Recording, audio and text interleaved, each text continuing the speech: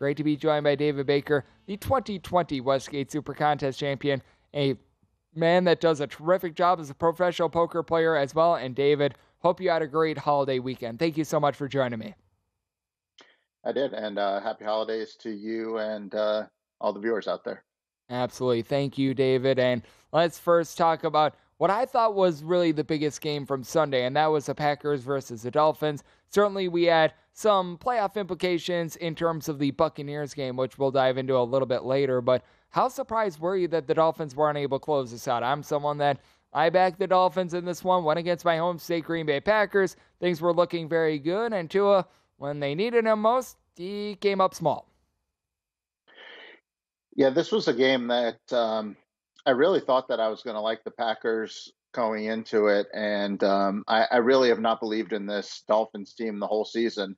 But as the game started to get a little closer, I kind of flipped it and thought maybe we were just being a little recency biased with the Packers, and I'm not really sure that they had addressed all their flaws from earlier in the season, and maybe we were banking too much on a couple of wins versus lowly Bears and Rams.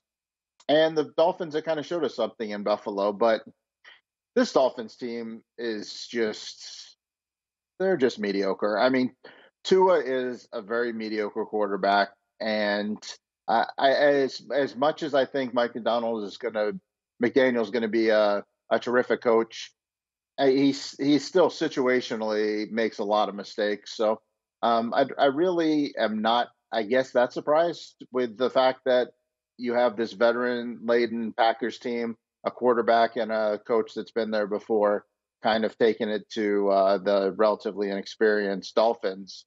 I was on the Dolphins, but in hindsight, I think that was probably a pretty poor play, and I think the Dolphins still have a lot of room to grow.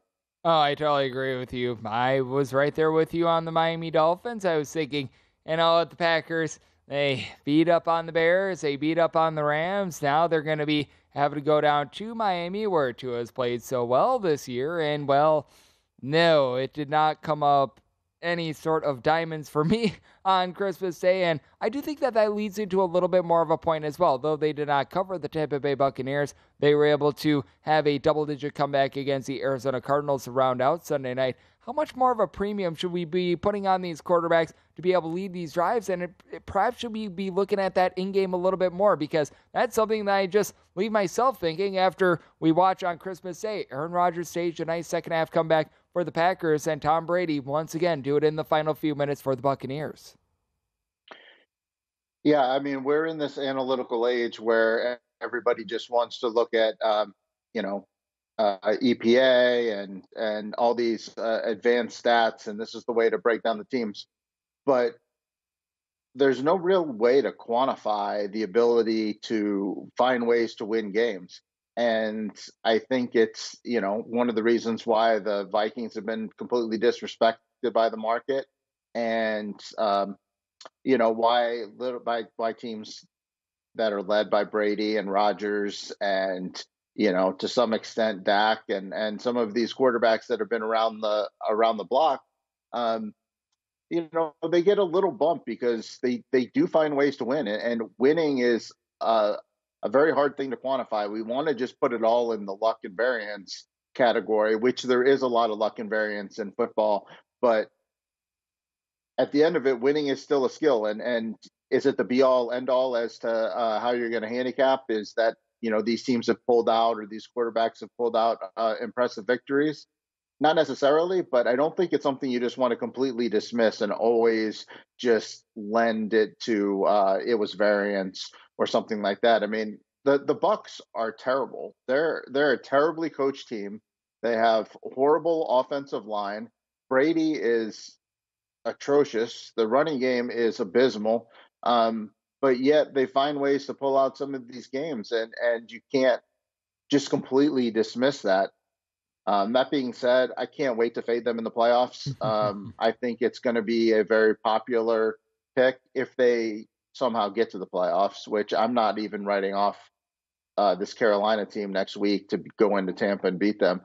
This Tampa Bay team is just not very good, and they're going to face teams in the playoffs that aren't the Arizona Cardinals and the New Orleans Saints, and those teams are just going to put distance between them, and Brady's not going to have a chance to come back because, quite frankly, this Bucs team is just terrible.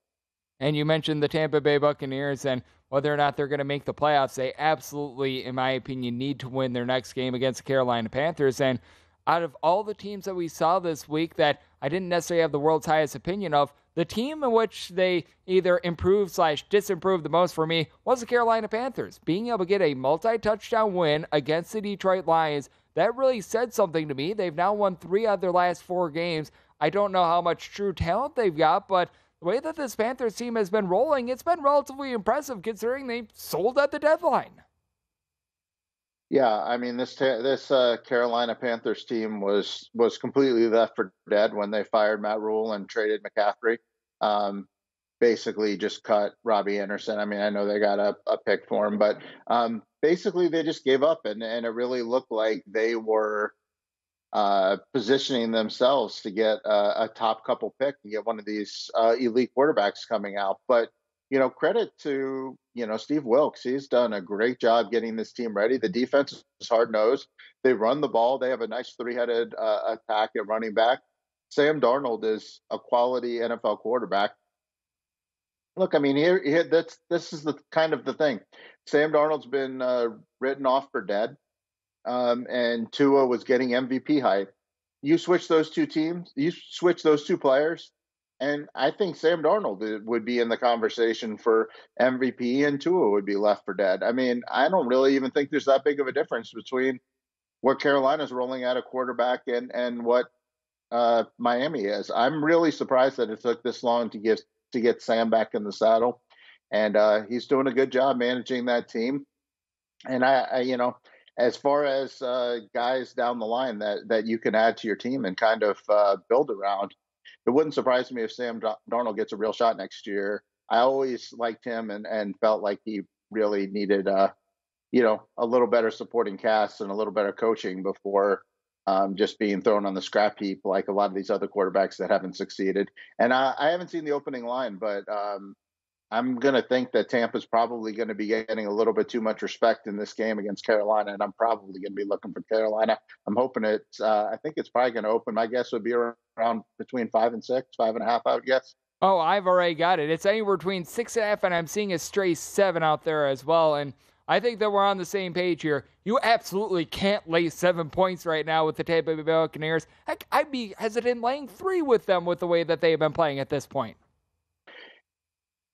Yeah, I mean, look, they had everything in front of them today. I know it wasn't a do-or-die game against Arizona, but this Arizona team went into Denver last week and got its doors blown off. This Denver team that went to L.A. and gave up 50 points to Baker Mayfield, Cam Akers, Tyler Higbee, Brian Powell, Tutu Atwell. I mean, come on. No Aaron Donald, no offensive line. And they lost by 40 points. They blew the doors off of this Arizona team. This Arizona team had Trace McSorley, who probably would be an average to below average grade CFL quarterback. He's destined for the XFL, and they had him dead to rights. I mean, this Tampa Bay team cannot be laying a touchdown against Carolina. I'm sorry. I will definitely be on Carolina. And if you're getting 7 right now, I would say that this would be a good time to jump on it because I don't think I'm going to be alone in this. And I would not be surprised if that line gets down, in the 4.5 range by kickoff. Yeah, I'm right there with you. I do not think at all that we should be seeing the Tampa Bay Buccaneers as this big of a favorite. I do recognize that maybe you have a little bit of a lack of talent with regards to the Carolina Panthers, but I mean, man, this is just something that has gotten a little bit too lofty as well, and we've been talking quite a bit about the Sunday games. On the flip side, we are certainly going to be hitting upon the Saturday games as well, because something that I haven't really been talking about much here on the show, and I'm going to get the thoughts of David Baker, who is the 2020 Westgate SuperContest champion, is just what we all saw from the Dallas Cowboys and the Philadelphia Eagles, because we've been talking quite a bit about how with some of these quarterbacks, maybe there isn't such a big differential between the two of them, I do think that with what we saw in Dallas on Saturday, perhaps we should be giving a little bit more love to Jalen Hurts, and he was already getting his flowers to start out with. So we're going to be talking about that with David Baker, the 2020 Westgate SuperContest champion and professional poker player, next right here on the Greg Peterson Experience. Being rejoined by the 2020 Westgate SuperContest champion, David Baker. And David, let's talk about what we saw on Saturday. We let off quite a bit with everything that we saw on Sunday, but really a big takeaway for me was that Eagles versus Cowboys game. And the Cowboys, they were trailing throughout. They were looking a little bit shaky. They had the Dak Prescott interception early on, but they were able to shake it all off. They get the win. They get the cover, being able to win by 6 points. What were your overall takeaways? Because really the biggest takeaway I had from this game is that, yes, there is indeed a big drop-off from Gardner Minshew to Jalen Hurts. Oh, my biggest takeaway was that I ran really bad to lose Philadelphia +4 in that game. That's for sure. Yeah, me too.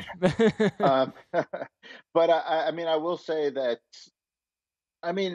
you can really look at this game either direction. You can look at it half glass full, half glass empty. If you want to nitpick the Eagles, you can say that, again, their defense is getting gashed. This unit that we thought was really elite, especially against the pass, just gave up heaps of yards to CD and Dak, and couldn't stop when they needed to near the end. Darius Slay had probably one of his worst games as a pro. He committed some egregious plays out there. Half full. The Eagles put up 34 points on Dallas on the road with Gardner Minshew and had 4 turnovers. So on the other side of it, I think this Eagles team is still fine. Minshew is, he almost led them to a win against, a top 7 or 8 team in the NFL on the road.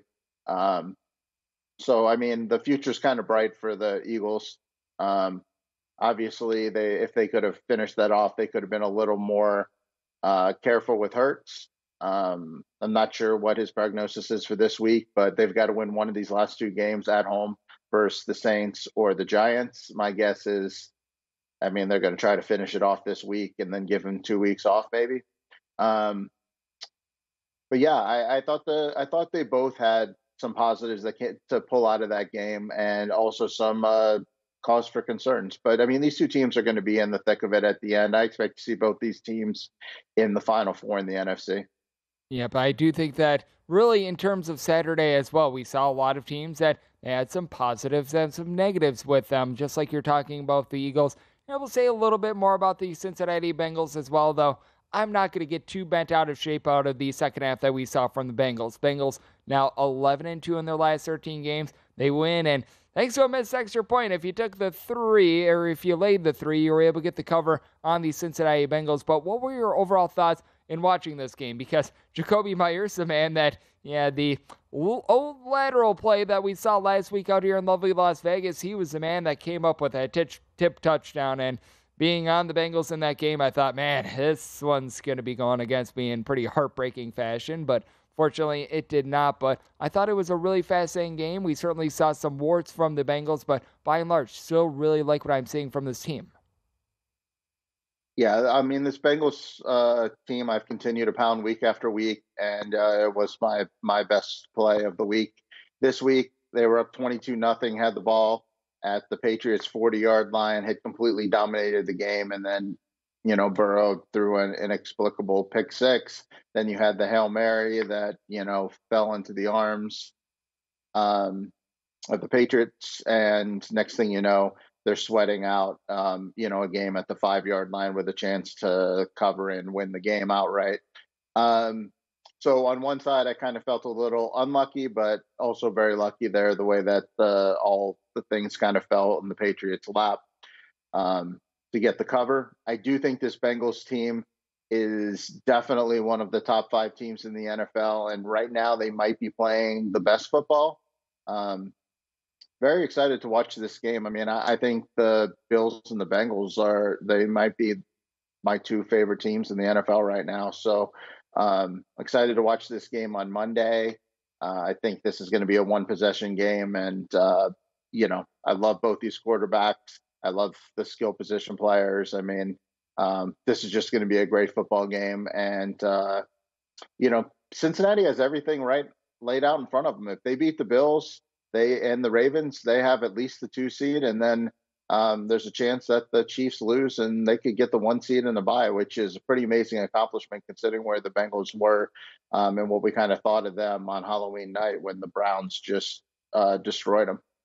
Yeah, and we really do have a big three out in the AFC. We're talking about the Bills and the Bengals right now. Very fair to throw in there the Chiefs as well. And all three looked relatively solid over the weekend. The Bills, they completely take it to the Bears. The Chiefs, they were able to get a very rare cover as a more than a touchdown favorite against the Seattle Seahawks, which, man, things have really gone off the rails with the Seattle Seahawks as well. But how do you take a look at these top three teams in the AFC? Because I just take a look at it, I think there's very little separating them, and I think the biggest key is perhaps experience here, because I still give a little bit of a default edge to the Chiefs because Patrick Mahomes, he has been in the AFC title game time and time again and has been in those spots. Yeah, I mean, I think you're splitting hairs when you're talking about these three teams. That's why this race for the home field advantage the last couple weeks is really, really important. I mean, the 1 seed is super important. I mean, whoever gets the 1 seed is probably going to dodge the other two, and then probably they're going to have a bye and then a home game versus most likely, the Jags or the Chargers or the Dolphins. So or the Ravens. And, I think any one of these three teams is going to be a significant favorite against whoever that is. And the other two are going to have to play each other in the 2-3 seed game. So it's very important to get the 1 seed. Whoever gets the 1 seed, I would definitely install as a reasonable favorite, because I think that 2-3 game is just going to be a coin flip game anyway. But yeah, I experience, yeah. But I mean, Burrow led him to the Super Bowl last year. Josh Allen, had the game of a lifetime, and he essentially led him to a win against the Chiefs. I mean, it's not his fault that they didn't squib kick it, and with 13 seconds left, Mahomes got him into field goal position. I mean, Allen did everything that was asked of him. So I'm not really gonna buy too much into the experience. All three of these teams have been deep in the playoffs, and I'm excited to watch this AFC playoffs for sure. And I'm excited to see what we're going to get out of. I think the Jags and the Chargers are two teams that are really trending upward. They're not in the category of these three, but look, in today's NFL, I mean, you have upsets weekly, and you have mediocre teams and good teams taking these great teams to the brink every week. So there are no walkovers, really. I mean, it's easy for us to sit here and say that these three teams are going to be there. The Eagles and the Cowboys and the Niners are going to be there. But at the end of the day, I mean, all these teams that are going to make the playoffs are decent teams, and there is no just completely dominant team. And it wouldn't. We're going to see some upsets, and there's going to be a team that's going to surprise, like last year's Bengals. And I don't know if it's going to be the Chargers or the Vikings or the Giants or who it's going to be, but there is going to be a surprise team that finds its way into the Final Four and maybe even, the Super Bowl.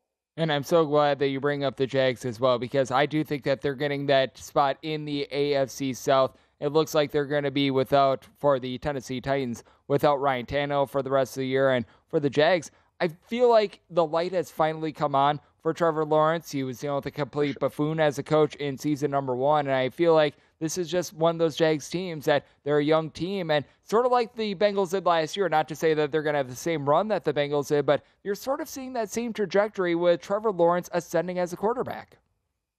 I 100% agree with you. I think the Jags are really proving themselves to be good team. I mean, in the NFC, we're just kind of writing off the South winner, whether it's Tampa or Carolina or even long shot Saints. But, I don't think any of those teams can make any noise. This Jaguar team can make some noise. I mean, Trevor Lawrence, to me, is, proving himself to be worthy of that number 1 pick. I think at this point, he's a top maybe 5 or 6 quarterback in the league, and getting up into that point where you want to have serious discussions about them and their future. I think a lot of us made fun of the wide receiver signings of Kirk and Zay Jones for a lot of money, but those guys have balled out, and Trevor's doing the job.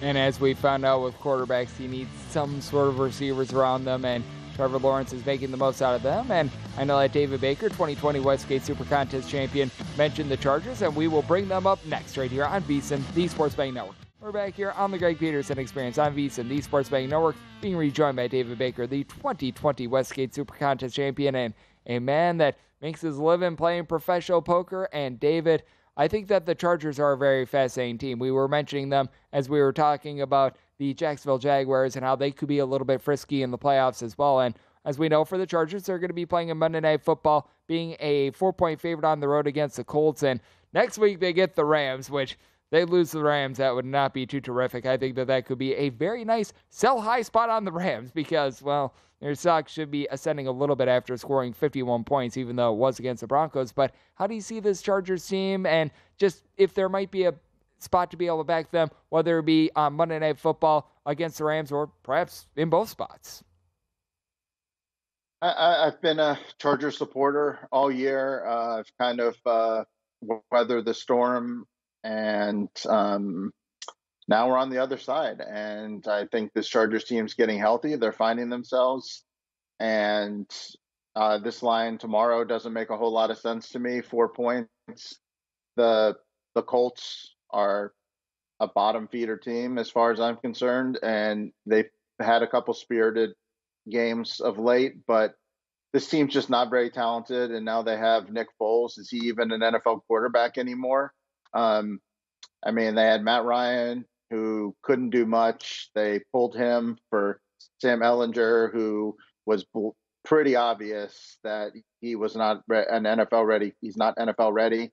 Then they went back to Matt Ryan after basically saying he was done for the year, starting for them instead of Nick Foles. And now they're going to Nick Foles.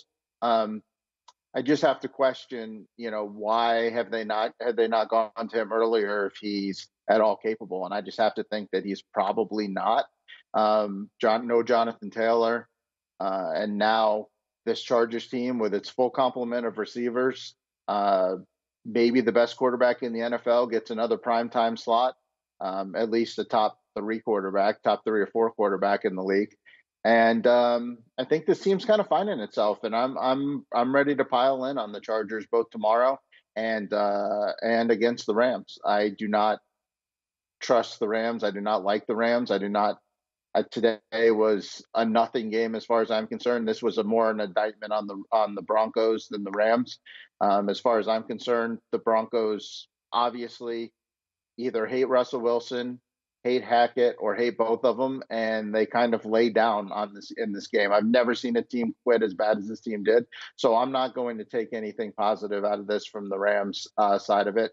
And I'll be ready to back the Chargers this week, and I'll be ready to back them next week. And if they're getting a touchdown in the playoff games against one of these big teams, I might even look to back them then. So I really like what I'm seeing out of this Chargers team. So I'm fully on this bandwagon. And when it comes to the Denver Broncos, they have to go on the road to play against the Chiefs. And you just mentioned it. It was one of the saddest efforts I've really seen in the history of football. I think that all NFL fans deserve the gift that they got.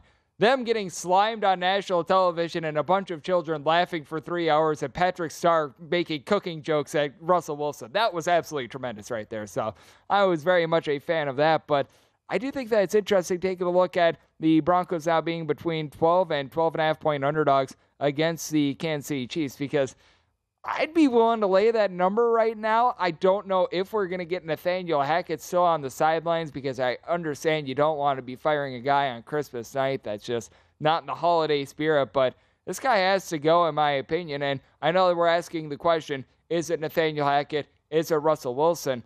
I think that the answer is it's really just both, and it leads to a very, very toxic dynamic, and feels like nobody's responding well to it at all. Yeah, I mean, I'm not sure I'm going to lay the points, but I'm definitely not going to take the points. I do not trust this team. I didn't trust this team. I haven't trusted this team, and then all of a sudden they gave me a reason to, to back them against this Rams team, and it bit me in the butt. And that's not going to happen again. The Chiefs are still playing for a lot, playing for that number one seed, and they're not going to know the results of that Bills Bengals game before they play. So I mean, they have to go out there and play and hope that the Bengals beat the Bills, and then they'll be in possession of the one seed. So um, yeah, I have no interest in backing the Broncos. As far as I'm concerned, there's not a quarterback that I would rather have less right now than Russell Wilson. I would, if the Jets called me tomorrow and said, I'll trade you Zach Wilson for Russell Wilson, he's on a plane out. I mean, I think Russell Wilson is dust. So, yeah, I probably won't watch a whole heck of a lot of that football game on Sunday. There's a lot more intriguing games. Yep, that is going to be January 1st. There's going to be bowl games on. I'm sure that insert your streaming services here is going to have a nice video, I guess you could call it, marathon. That's much better to watch rather than watching the Denver Broncos. Unless if we're able to get Nickelodeon slamming on them all over again, then I might be a little bit more willing to watch that. This game might not necessarily be the most savory of them, but it has a lot of playoff implications. It is the Ravens and the Steelers. Ravens are going to be making the playoffs somehow, some way. They're not out of it in terms of the division as well. And for Pittsburgh, a very inspired effort against the Raiders. They were able to get the job done late, 13-10, the same score that we saw in that immaculate reception game 50 years ago. What do you make out of the Ravens being a 4-point favorite right now? Because I take a look at the Ravens and I just don't know what we're going to be able to get out of Lamar Jackson. He was supposed to play this last week, didn't. I'd be surprised if he doesn't play, but I think the bigger question in this game is, will Lamar Jackson be at 100%? And from all indications and from everything that we saw even prior to him sustaining this most recent injury, I think the answer is no. Yeah, I'm not sure whether Lamar's playing or not, but it doesn't really have a whole lot of effect on me with this game. I'm going to be backing the Steelers in this one. I like what the Steelers have looked like the last month and a half, especially while Pickett's been in there. It took them till the end to get the job done versus the Raiders. They weren't all that impressive, but that game had a lot of weather and it wasn't the best of conditions. And this Steelers team has faced Lamar a bunch. I mean, I think Lamar is really at his most dangerous when, teams are not as prepared for a player like Lamar. But since they've lost their receivers, I'm not real fearful of this Ravens offense. And it's very hard for them to cover numbers. And I expect this to be a low scoring, hard fought defensive game.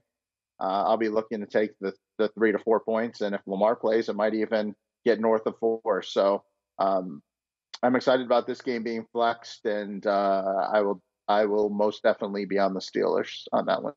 Yep, I don't blame you there. And we were mentioning this a little bit too. If you do see Lamar Jackson be confirmed in the game, perhaps you see this go a little bit north of 4. I don't think that this is going to be approaching like any key numbers or anything like that, but you could be able to get even a little bit more value than 4.